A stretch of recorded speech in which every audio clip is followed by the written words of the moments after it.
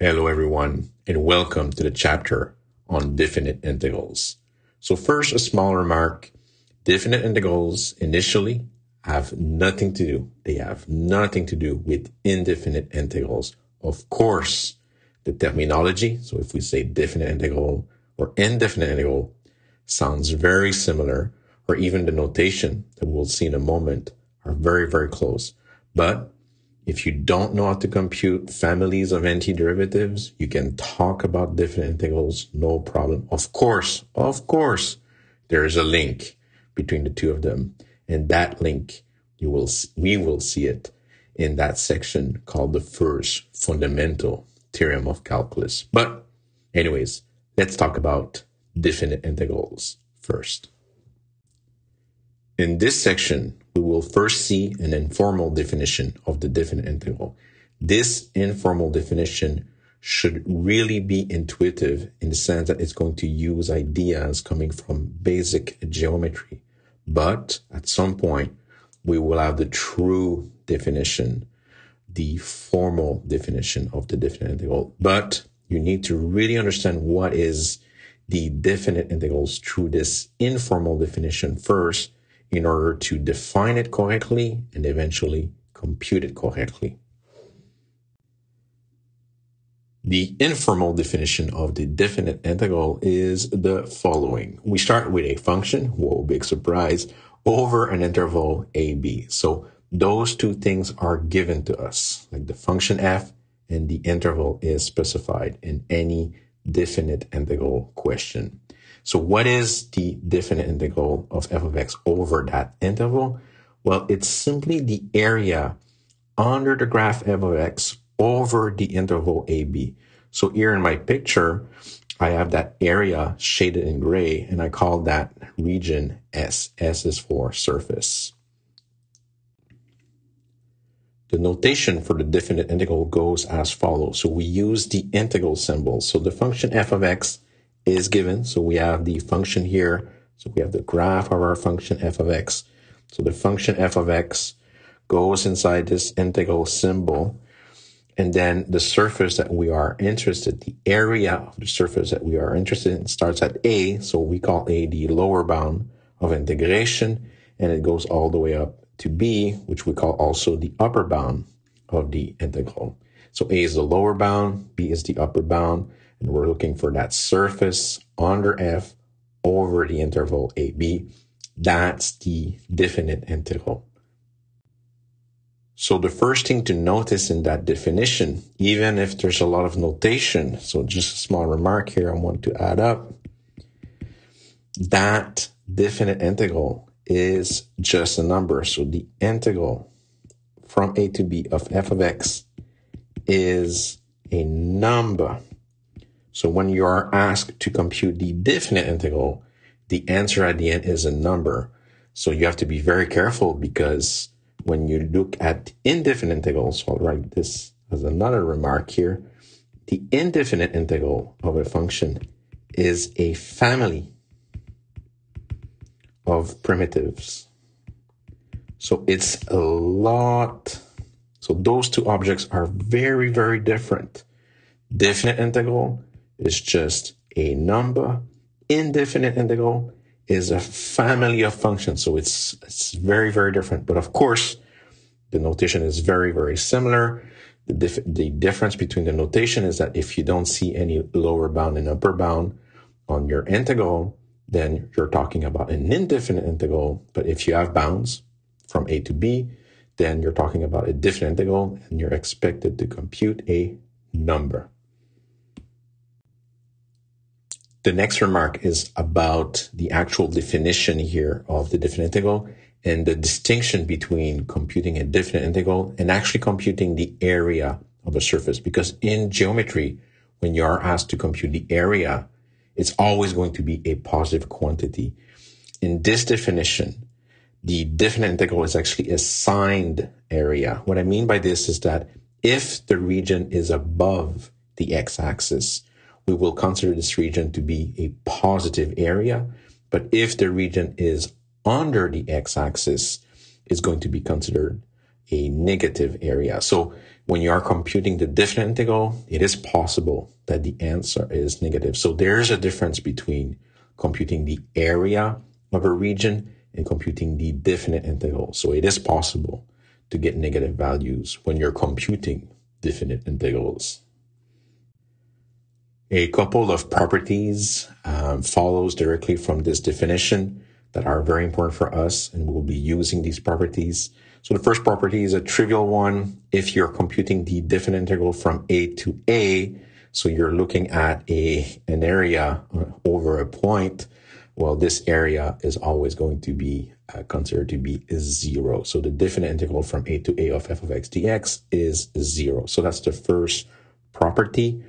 The second one is a very important one. So that one, we are going to use it a lot in order to compute various definite integrals. So if you have like numbers, let's say a smaller than b smaller than c, suppose f is defined over ac, then if you are computing the definite integral from a to c, well, you can break it into two sub-definite integrals, one from a to b, and then the second one from b to c.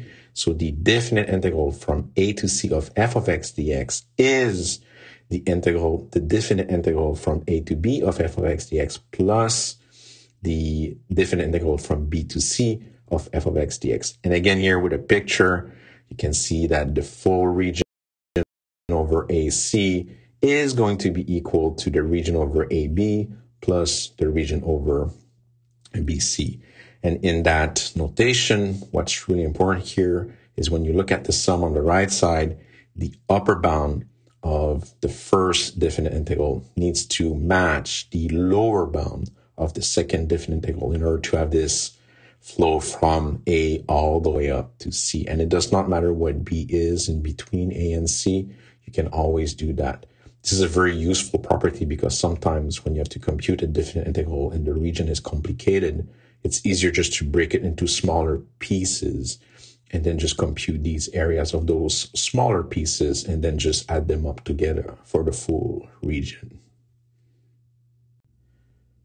The third property is a bit a crazy one, but it will be a useful one later when we're going to talk about the second fundamental term of calculus.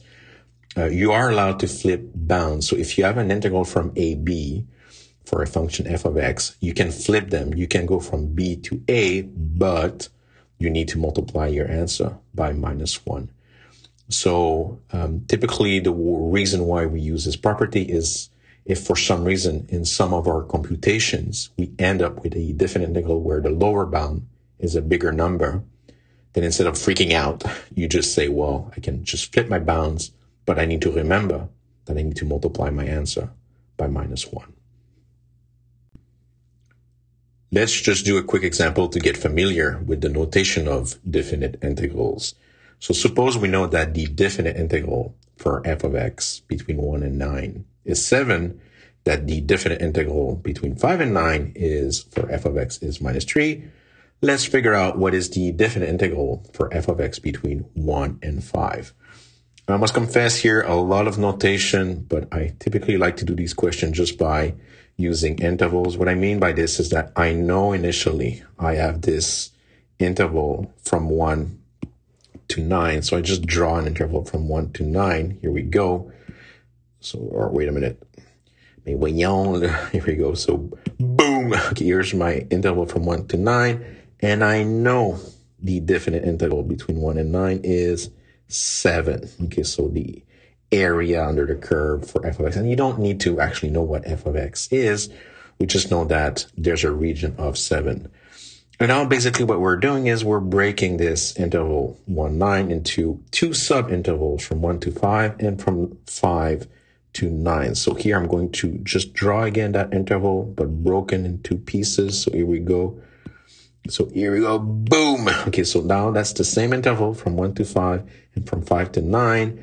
And I know that the definite integral from 5 to 9 is -3. So I'm just going to write -3 here between 5 and 9. And basically what we want to know is what is the definite integral between 1 and 5. And now using the second property of the definite integral, We want some shit plus minus 3 equal to 7. Well, of course, okay, this is going to be equal to 10. Okay, so it's not that difficult. Okay, so, but now I'm just going to write this properly. So using the notation of the definite integrals. So when you're writing this down correctly, always start with the biggest definite integral, the one with the longest interval. So here I know the integral, the definite integral between 1 and 9 of f of x dx, so is going to be equal. So I have my larger definite integral, and then I have two other ones, one from 5 to 9 and the other one from 1 to 5. So your first definite integral should be the one with the same lower bound as the lower bound between 1 and 9. So this is going to be equal to the definite integral between 1 and 5 f of x dx. And then the next one needs to start at 5. So remember, when you're combining two definite integrals, the upper bound of the left definite integral needs to coincide with the lower bound of the right one. So here, this is going to be plus the definite integral between 5 and 9 of f of x dx. Now, I know that these three definite integrals are combined correctly. And in these questions, this is very typical. You know, two of the definite integral and one of them is missing. So here on the left side, I know the definite integral is 7. On the right side, I don't know what's the definite integral between 1 and 5. So that's actually the question.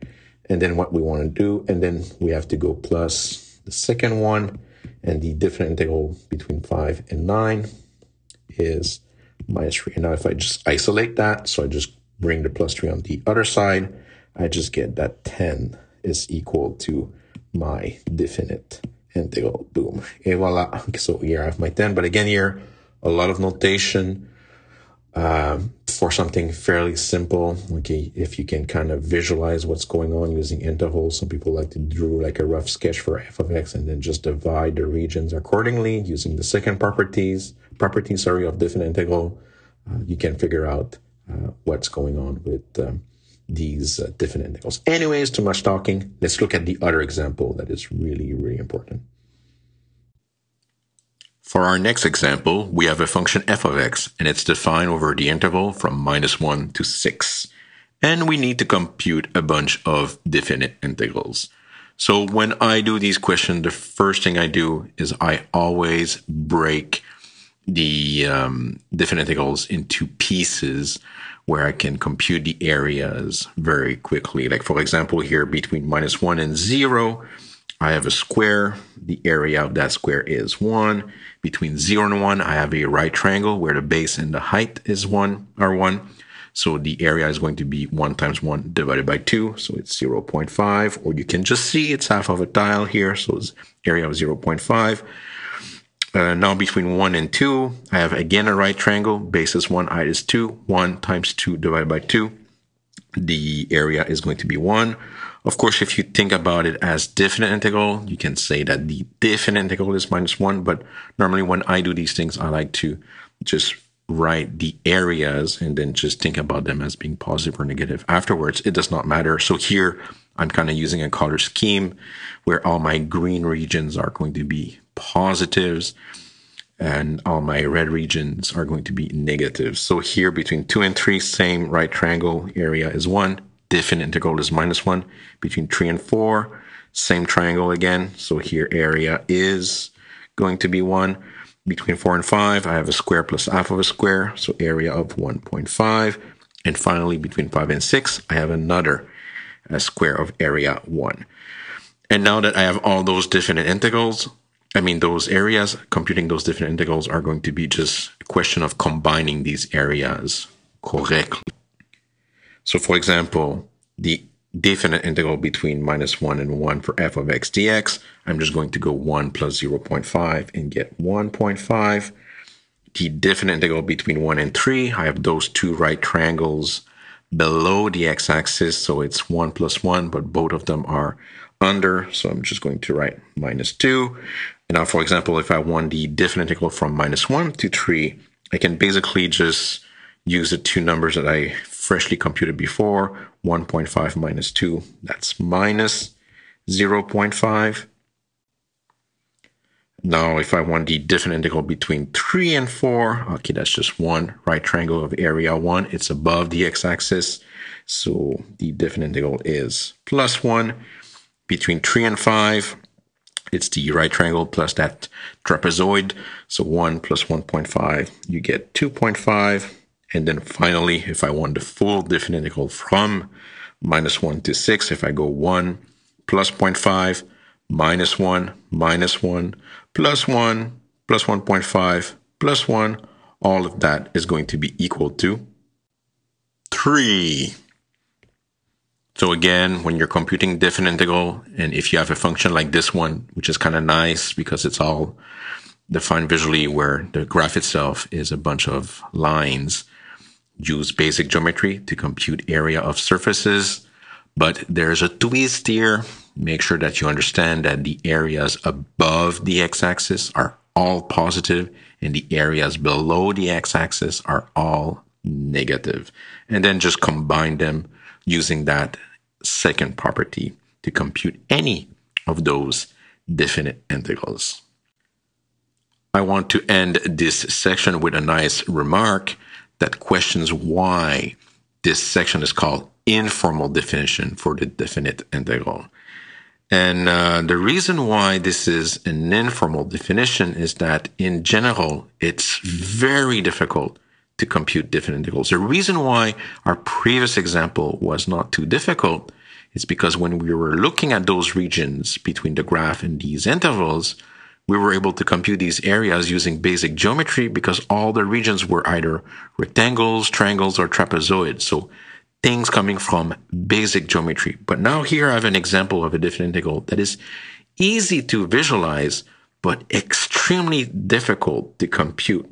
Like here I have the function x squared, our good old basic quadratic equation, over the interval 0, 4.